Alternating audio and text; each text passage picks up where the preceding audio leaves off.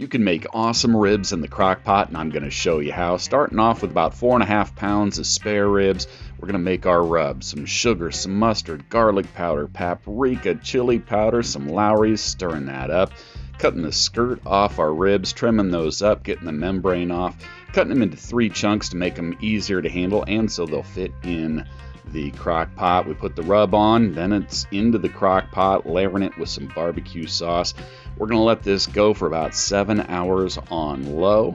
After that time, we're going to pull them, put them on a foil-lined cookie sheet, put some barbecue sauce on, brush it out, then into the oven, 400 degrees for about 15 minutes. You just want that barbecue sauce to caramelize, and look at that, crock pot ribs.